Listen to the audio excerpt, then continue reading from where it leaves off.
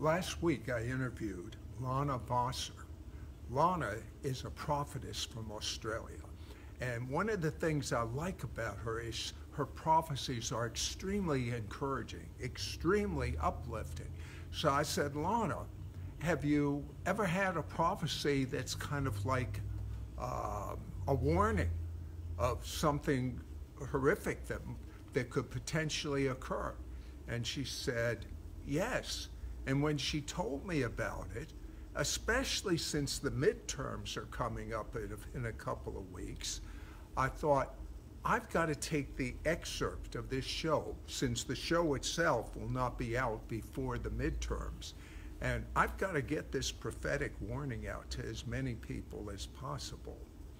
And it's going to surprise some, and others it's not going to surprise, but I will tell you this. I'm 100% convinced that prayer will turn around what the devil means for evil. It's going to turn around for good. God's been personally speaking to me about President Trump, and as far as I'm concerned, the only way you can know really what's going on is to have a God filter through the news, because the news isn't news, you know that. The news is people's opinion. So without discernment, and I don't mean discernment by what you hear, I mean discernment from God, you'll be kind of like the emperor's new clothes. Do you remember that old fairy tale, so to speak?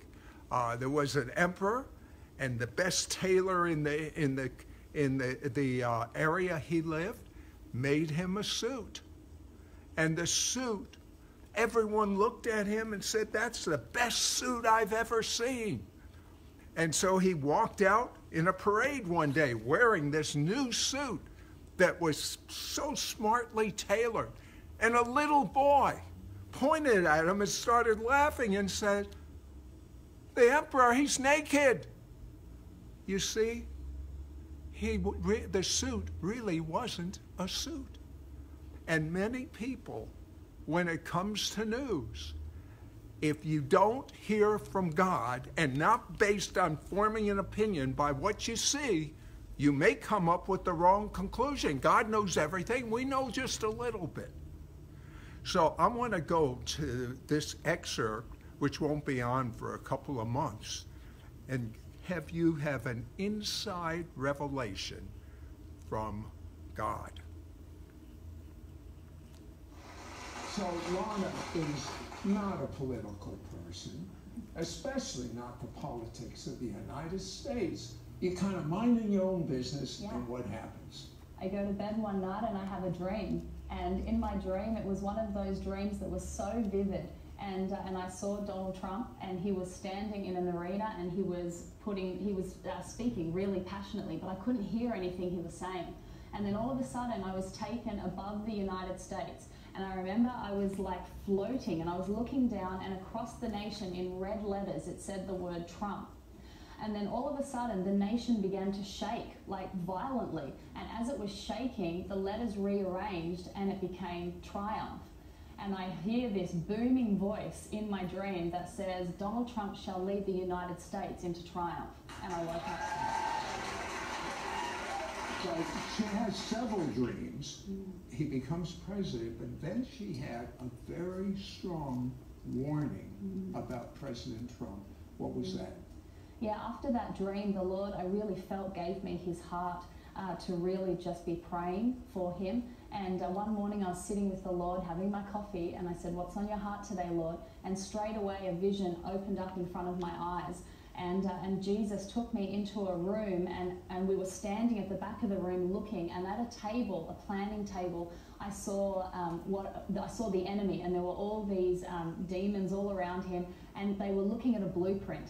And I knew that it was a blueprint of not great things planned to come against Donald Trump. And the Lord looked at me and he said, you must call the intercessors to be rising up, and the body of Christ to be praying protection over Donald Trump as he moves into everything that I have for him. Now, you know what I find? Most Christians judge people. We should not judge to begin with. Most Christians judge people on the facts that they have. The problem is, they're as logical as me, and I don't have all the facts. So how can I make an intelligent decision that God can make? That's right. All I know is I've had prophet after prophet after prophet before President Trump even won, tell me the same things you've been telling me. Yeah. Somehow, despite what our limited information is telling us, God has the big picture, and all I know is I want to follow God. Amen. And I want to pray right now for the protection of President Trump. Would you agree with me? After all, God says we're to do that. Father, we agree that there are angels all around him.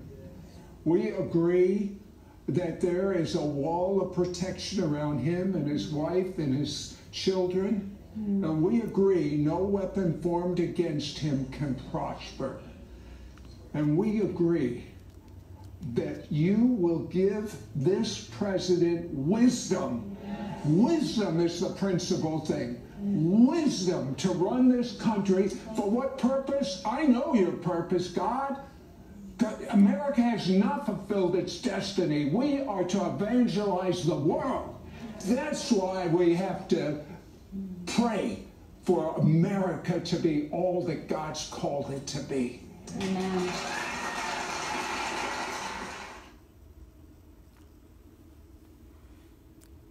I usually don't like to get political. Why? I was born in Washington, D.C., and when I was raised, we didn't even have the vote in Washington, D.C. But I am after America fulfilling its destiny. I am after America being a light unto the world with the gospel. It always has been, and it hasn't even touched its potential. So I know something. I know at this point, God has put a president in office with all of his things, that blemishes that you see, I see, and God sees. But not every president, not every person in the Bible in authority was perfect, or even a godly person. But God puts them in for his purpose. This I know. I know that President Trump is a brand new believer. And I know that he will end up being respected and honored in this country. Amen.